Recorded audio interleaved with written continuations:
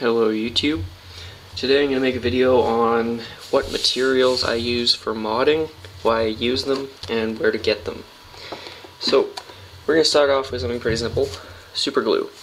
You can get these at just about anywhere, Walmart, wherever you can find it. And I recommend going for the slightly higher quality, kind of in this plastic casing, like the Gorilla brand. Reason why is it's a lot more reliable and it doesn't like clog up. And when you're gluing, you're unscrewing, screwing it back, gluing a lot. You kind of want something very reliable. I wouldn't recommend going with the thing in the cheap plastic, or cheap like little metal things for like a 3-pack for 99 cents or something. Those are okay, but I'd recommend going with something a little more expensive but a lot more reliable.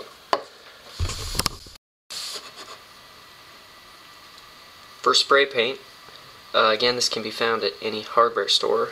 This is rust paint, and it's black glossy. So it's kind of nice to get kind of a glossy look here. You can see 7x7 cutter cube. Oh yeah, by the quick note, I'm redoing this over the next week, so it just didn't come out good enough. So yeah, video will be out that in about a week, and then I'll ship it to the winner. Anyways, so I use this rust coat. It's pretty cheap. You can get it at your hardware store. It's like $7. And this particular one worked pretty well. Alright, for sandpaper, I use 220 grit. That's pretty much the shiniest I use. I don't use anything finer than that, even though I probably should. This is just Gator grit. I'm not sure exactly where I got this, or I just found it around the house. Probably could get it at your hardware store again. There's really no point getting it from anywhere else. You can definitely find this stuff locally. And then also, again, the same brand, 50 grit. And this is what I use for much rougher sands. And I also recommend creating tools. So here is just it was like a handout wooden stick. I'm pretty sure a stir stick for paint would work well as well. And I just cut out a section of this rough grit, and then I super glued it on here. And this is actually really nice for, instead of moving the whole cube along sandpaper, that can get annoying and mainly just makes the sandpaper move around. You can like hold it and then just go like this, and you can really just accurately sand what you need to sand a lot easier if you create little tools like this. I also have like and it's not here, I'm not sure where it is right now, but it's like a 2x4 chunk like this long with the fine stuff, like just used some Elmer's glue and just glued it on, and then that was like my polishing piece of wood, and that is very, very useful. So little things like this can be extremely useful when you're using sandpaper. For my belt sander, I use this belt sander here. Basically, the sandpaper comes down like this, and you just push the pieces up against it, and then this is flat, so then you can kind of do some rough sanding. Unfortunately, this little metal piece back here is slightly bowed, so I can't really use it for final flat sanding, but I can use it to like get rough. And I also have very rough grit sandpaper here. It also has this wheel that spins, and they both kind of spin together, but it's completely useless for puzzle modding. It's a Mastercraft, I think it's what it's called. This was a Christmas present, so I don't know where you could get this, probably the hardware store again. And kind of around the top of power tools here, I don't have my Dremel, but it's really nice to get like a set like this. You got all your pieces, a bunch of grinding things, lots of sandpaper discs. I never really use this little extension which you can attach onto it so you can hold just kind of like a pen. But I'm not sure what brand this is. Dremels are pretty cheap, but again, probably a hardware store for Dremel. On to stickers. I use vinyl sheets.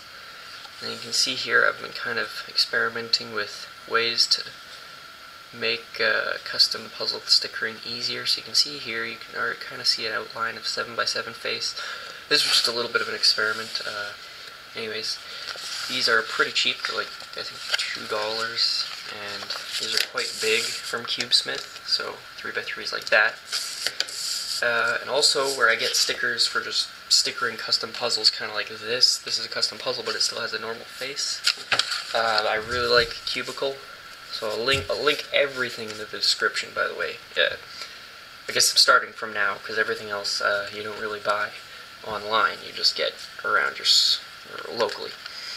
So, yeah, the Cubicle also sells sticker sheets, but they're not as big as this. I think they're slightly bigger than a 7x7 face, so you pretty much get a set of it for a 7x7 or smaller project, and that's it, kind of deal. Like, this sticker sheet has been used for every single puzzle that required blue stickers. So like this 9x9 barrel, you get the idea. So very useful. So that's kind of it for stickers. Alright, for Apoxie Sculpt, I use Abe's Apoxie Sculpt, and I'll leave a link in the description where I get it. Quite expensive, the shipping on that place, and it's overall quite expensive, but very worth it. I've never had a problem with this stuff. This is just part 1. So there's like 2 parts here.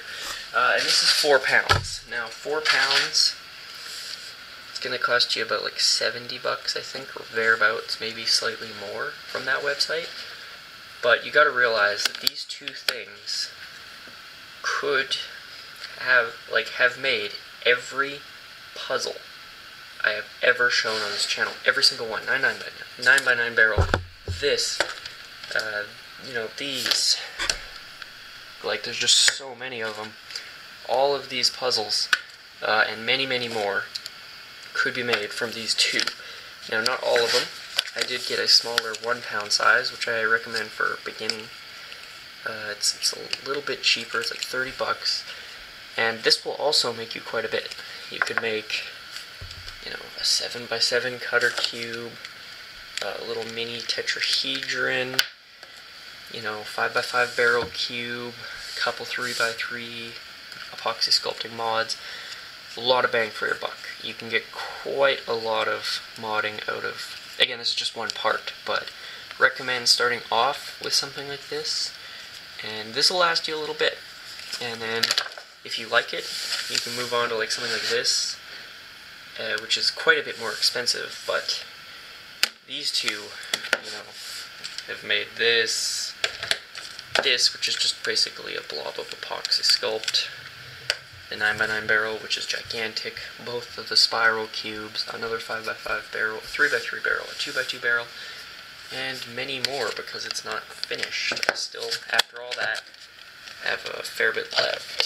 So, Apoxie Sculpt, I get this stuff, and it works very well. I think this is stuff like, I think J.R. Cuber uses this stuff, so it's any of his stuff you've seen, like his 7x7 barrel, like quite a few people use it. There's also something called milliput, and I'll post a picture of it right now. Now that is essentially the same thing as Apoxie Sculpt. You can look at that for that locally. Some people have found it locally. I think Crazy Bad Cuber uses it, and he found it locally, so you can find it. And if you do, I'd recommend going over that than this, because this is quite expensive. Even though it's very reliable, it is quite expensive. So if you want the slightly lower budget option, you could probably go for Abe's milliput. And I think you can get it off of eBay as well. I'm not going to leave a link in the description to it because I haven't tested out the store. Every link I'm going to show you here is to things that I've actually bought and then tested, so you guys know it's okay. And I don't really, I guess, I haven't bought milliput before, so I can't 100% recommend it, but I think like Tony Fisher uses it and stuff. It's quite reliable anyway. But yeah, you can look for that locally and stuff, but I could not find any. that's it for Apoxie Sculpt. Alright, so I'm going to split this into two parts here because there's a lot to cover, and the rest is going to be slightly more in-depth. Anyways, the last thing you need, really recommend is a good X-Acto knife like this.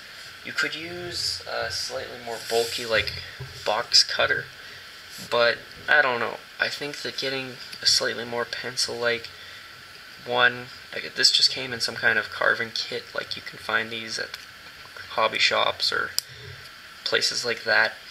Basically, it's so much easier than like the box cutter, which is a lot more bulky and it's a lot less accurate.